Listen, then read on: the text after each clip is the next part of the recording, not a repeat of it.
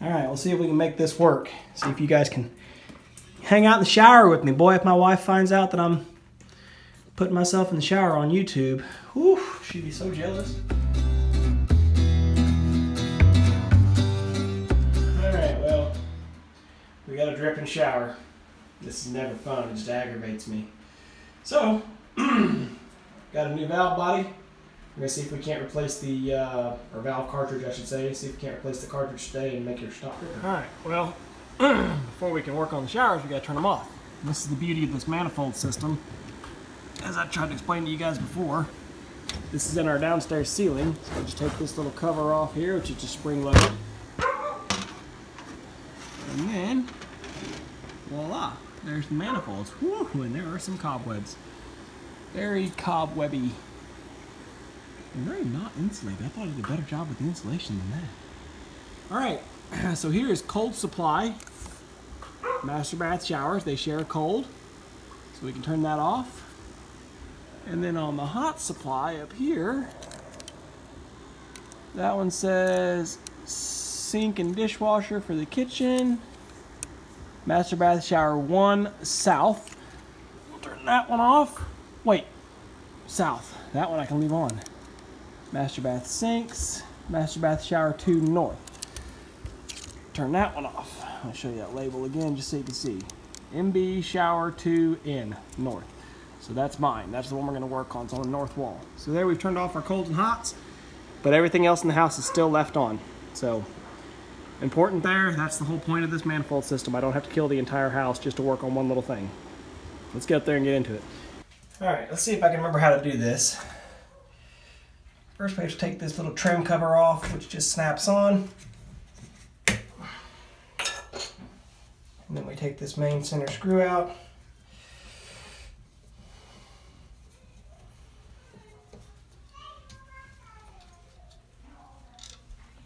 And that lets your temperature controls come out.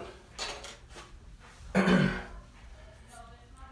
then your handle comes off.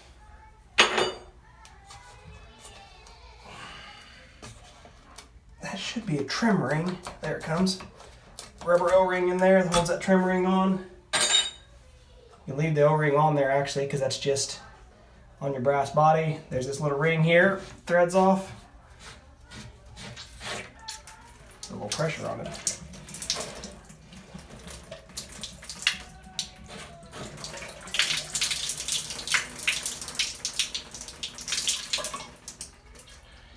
And I was wondering if maybe we would find some debris in there. I don't see any. Of course, you guys can't see in there, but there's no obvious debris. No chunks of debris. I thought maybe because we don't have a whole house filter that maybe there would be something in there, but I'm not seeing anything. This new kit comes with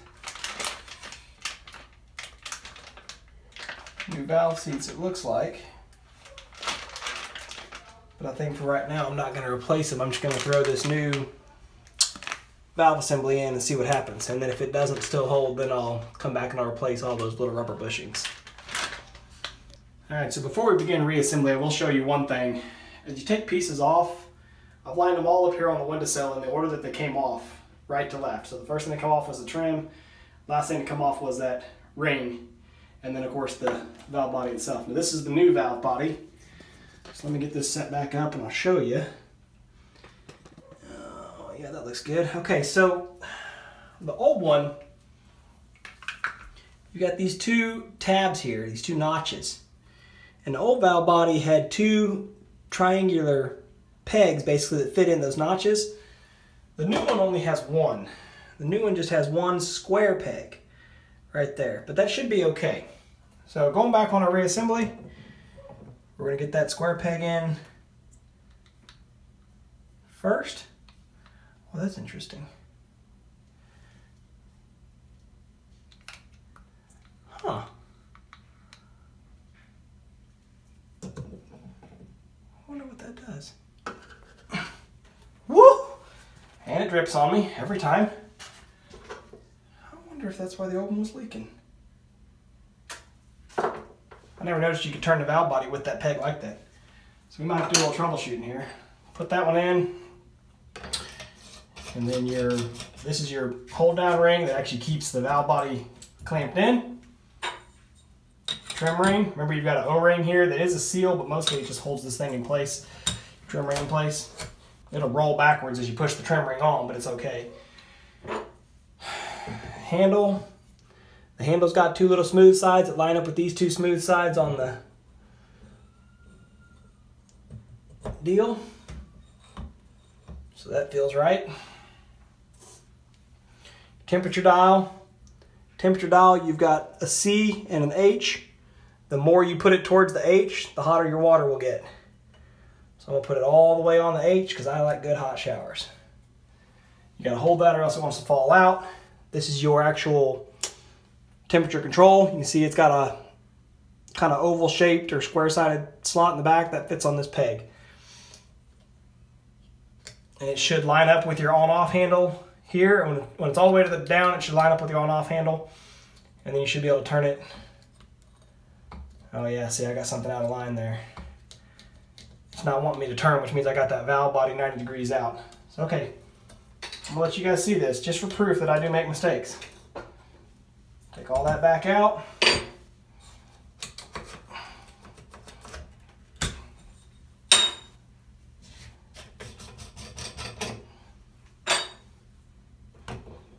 So this, I think, needs to be rotated.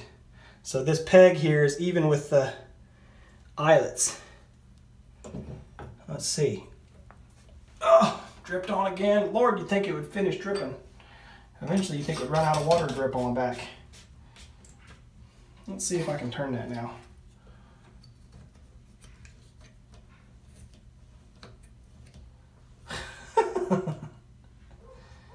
It seems like it's 180 degrees out.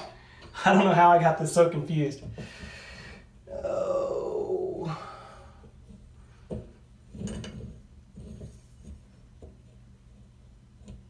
You gotta be careful doing this too, that you don't strip your teeth off, because those are plastic teeth and this is a metal handle. So that turns normal. When I put my handle on here, what in the world?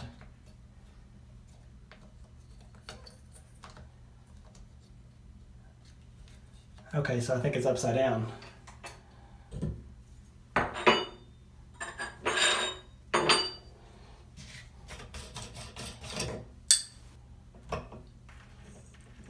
Let's try it this way.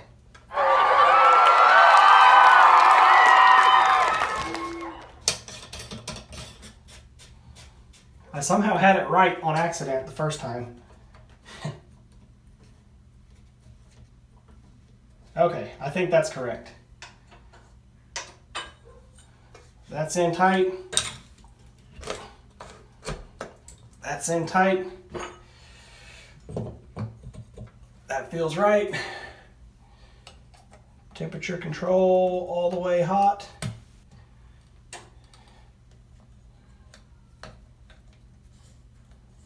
Full range of motion there. So see, now our pegs line up. The on-off handle, temperature handle. So they line up when it's off. This is all the way hot. Let's try that. Goodness gracious. So easy fix here. Took me a little bit longer than it should have because I had to redo it 3 times. And that's just my fault for not paying attention as I first took it apart. I should have just been paying attention. Snap our trim ring back on. Okay, so this will be shower on, off, temperature all the way cold, temperature all the way hot. Let's go turn our water back on and see how she does. All right, we'll see if we can make this work. See if you guys can hang out in the shower with me. Boy, if my wife finds out that I'm putting myself in the shower on YouTube, whew, she'd be so jealous. I'm gonna turn the shower head back into the corner so it's not spraying on us. So now it's off. So that's on. Well, we got flow anyway. Almost seemed like it hesitated for a second, but it may have been air in lines. So that's on, full cold. Now we'll crank it full hot. We'll see if it warms up or not. It's going to take about a minute or 2 to warm up, so I'll turn you back on. All right, I can feel it starting to warm up now. That's comfortably hot. That's enough for you to take a good hot shower. Getting hotter.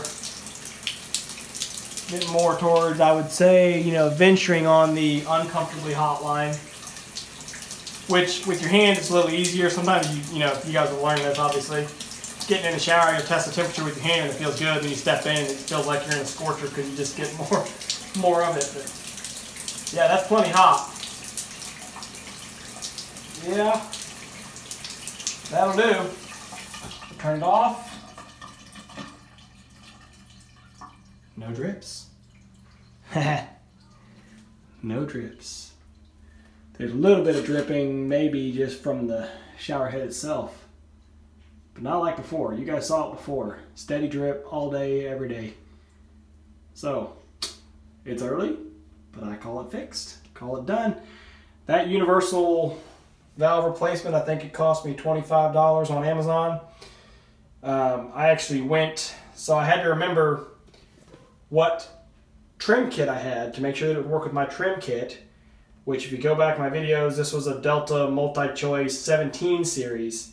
So when you go and you look at like Home Depot or Lowe's, it's going to say on the replacement valve bodies that it fits either like a 13 or 14 or a 17 or 18 series, something like that. So this was a 17 series. I think they wanted 30 bucks. I pulled my phone out right there in the store, looked. Amazon was 25, free shipping to the house. Boom, gonna go for it. That's not a shameless plug for Amazon. I'm just telling you I saved $5. Granted, I was already at the store, but I saved $5. Of course, I had to pay taxes. Whatever, it's like $1 saved. But I did find it on Amazon. Just make sure you get the right valve body cartridge, not valve body. Make sure you get the right cartridge for your particular trim kit to make sure that it's all gonna line up. But it's looking like it's fixed. I'm super happy with that.